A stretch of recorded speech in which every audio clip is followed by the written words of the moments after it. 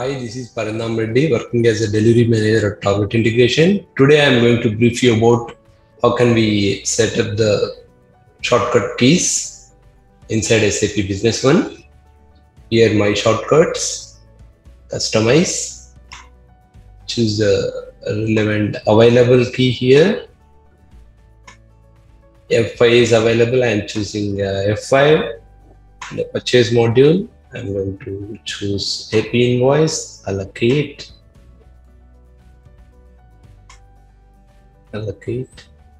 is happening, allocate, okay. Then the moment if I want to open a purchase invoice, I don't need to go inside the purchase module and then open AP invoice.